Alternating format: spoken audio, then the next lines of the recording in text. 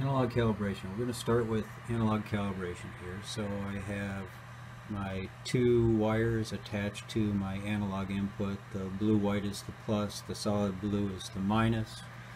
I've got this over here on my 4 to 20 milliamp signal calibrator.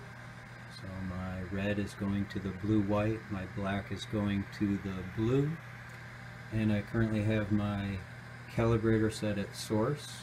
So 4 to 20 milliamp signal, 4 milliamps sourcing. To activate the calibration mode, the first thing I need to do is I need to pull out the local remote switch so that it's in the local position. I need to be sure that I have interlock and call to run, so those inputs must be closed in order for us to initiate this process. And then to start it, we're going to select mode, and by pressing one time for analog calibration. So the blue light indicates analog calibration. When it starts flashing, that means we're actually inside the calibration process.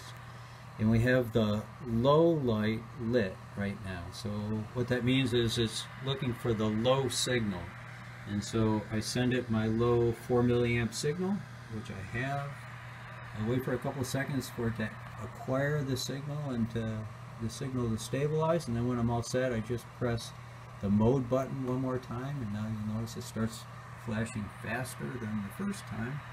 And you'll notice that the high level now is indicated. So I'll go back to my 4 to 20 milliamp transmitter. I'll change it over to 20. I'll wait for a couple seconds for the signal to stabilize and for us to read that. And then once we're all set, I just press this one more time and we're done.